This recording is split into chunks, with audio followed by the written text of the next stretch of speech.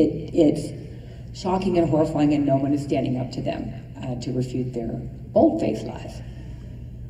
Going back to, oh, sorry. No, go. Going back to what you said about winning progressives over and making sure that the anti-sex work, quote-unquote feminists, don't completely co-opt their hearts and their minds, what do you think is the best angle to take on that? Well, what I did in the beginning was just being willing to talk about my experiences as a sex worker to any press person who would show up. So in the beginning, I was a feminist porn star, and just like the talking dog, I gotta see that. I would get a lot of press by being willing to speak about my experiences. Of course, 26 years ago, it was considered a little more rare. Now there are a room full of feminist sex workers, most of whom would probably be willing to talk to academics.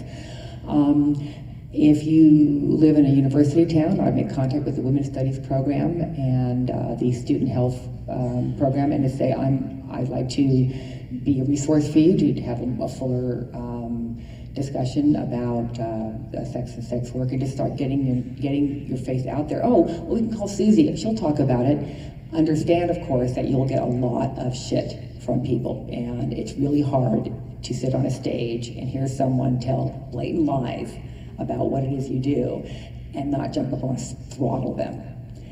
That part's the hard part. If you can figure that out, please let me know. If it's a local free paper, contact the editorial board and say to do a story about the local strip club. Again, because I'm in the entertainment business, it was easier for me to be reached by the media because I was out there in public. But if you're in a university, just make overtures, and for every 5 people in a university who hate what you do, there's gonna be 1 person who is secretly, cheering you on. Find that person and make allies with them. Thank you. Aloha, Luna. I was wondering, what advices do you have for today's people who want to get into the pornography, and do you feel that this is a safer option for girls or guys and who are interested in who are in the sex work industry, if going through pornography would be a safer option because it's illegal to be a sex worker nowadays? Did everyone hear the question? Up until about 3 years ago, I knew exactly what to tell people about making porn, which was for the most time, don't do it.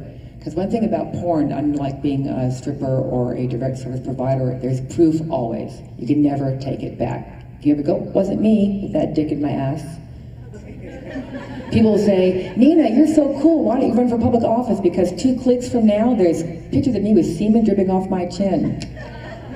And that doesn't make a good campaign poster. So, kisses. No, I used to think, well, if I was president, part of my national health plan would be at least every adult gets 1 monthly visit to a direct service provider.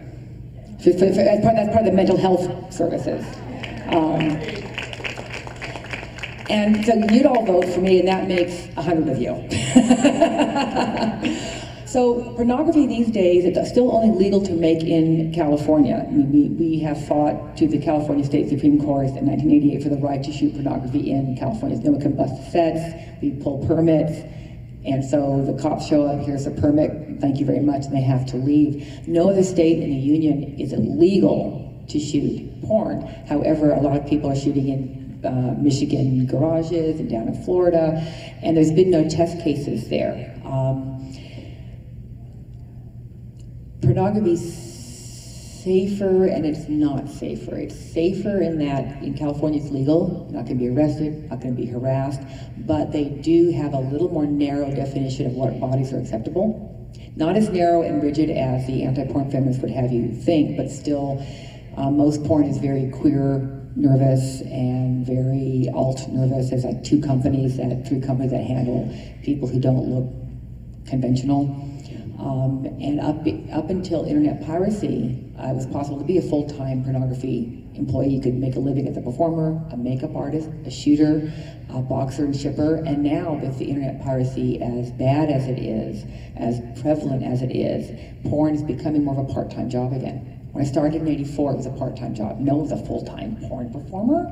There wasn't enough work. Then for 24 years, there was plenty of work. And now in the last couple of years, it's fallen through the roof. My business is down 50% from a year ago. And it's not because I'm older, it's because I'm a MILF or a cougar or an icon or a legend, whatever. I'm just a freak, okay? I place fake people on TV. So it isn't economically safer. And it isn't necessarily even, and you can't do it everywhere. Because in California, at least we have a support group, we have a clinic, we have places people can go and lodge complaints. And if you're a pornography worker anywhere else, again, you can't go to the cops and say, I was making this movie in this garage and this guy like beat me up. It's like, what the fuck were you doing making a movie in a garage, you silly thing? So I'd say no. Actually, one thing about being a direct service provider is that you get to have some semblance of privacy. And when you put your condoms away and take off your mini skirt and take off your tight jeans and put on normal clothes, you can go out in the world and go work at the record store. And so you have some semblance of a private life. I'm just gonna say that this will be the last question because of timing and the fact that our sessions are gonna be starting soon, so. Crash, take it away. Hi. First of all, I've been a fan since I found my dad's stash, and you're great, and thank you for coming here. But I have a really ambitious idea that I'm eventually going to put into a presentation proposal for one of these swap conferences eventually. I think the path to decriminalization and human rights, etc., lies with economic freedom.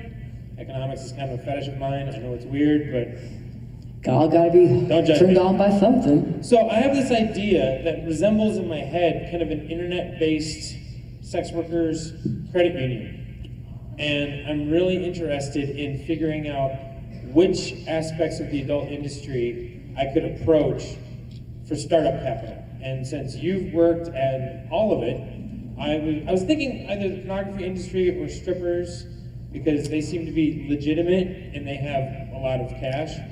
But I was wondering what you thought, if you had any advice, and I love the idea of an online bank for and by sex workers. The pornography industry is bleeding money out its ass, and there is no place to go within it for capital. Smaller companies are dying like one a week and leaving only the biggest companies, and they're still figuring out how to handle the fallout from the piracy and the fact that people now under 30 don't think they need to pay for porn. Porn's free, right? It's free.